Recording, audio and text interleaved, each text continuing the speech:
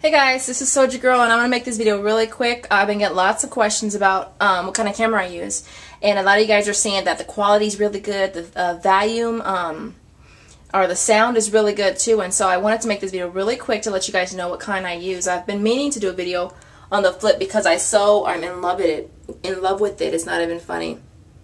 So this is the flip, okay? My other one was white and this one is black, and it actually has the black is actually rubber casing, and that's how it looks, and I love it. I'll throw a couple pictures at the end of this video of the camera so that you guys can see how the backside looks. Very easy. It has a play button, a delete button, and the record button, and then a zoom in, which it has zoom in, which is cool too. See?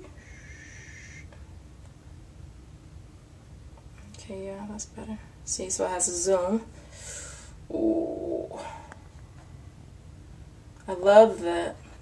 I love that I haven't worked out and I still am maintaining my size, which is awesome. I just can't wait to improve on that. But anyways, this wasn't meant to be a flex video. This is the most easiest camera that you will ever own. Like I said before, it takes AA batteries, so if you do go out and buy one, make sure that you also probably pick up a battery charger.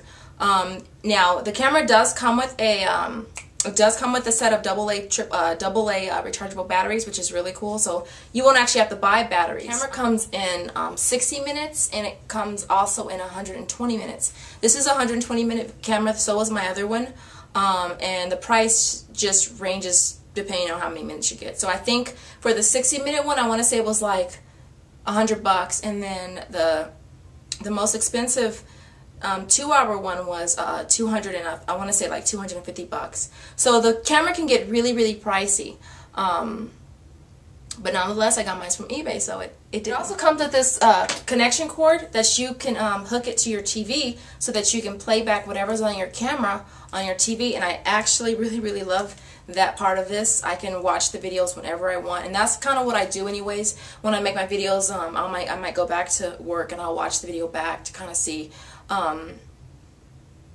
I'll do a couple takes and see which one I like and kind of delete the one I don't like or whatever. And so I really love that about it. It's a really durable camera. Just got the tripod a few days ago, but before I didn't have one, so I would set this camera on anything and it would fall off of everything and it would still work. So I love that about it, that it's just durable, hella durable. You can't beat that. There's nothing like my other camera, as a matter of fact. I don't have it with me right now, but my other camera was a Sony shot, and I was recording with that one day, and I dropped it, and it broke just like that, and I was just like, you gotta be freaking kidding me.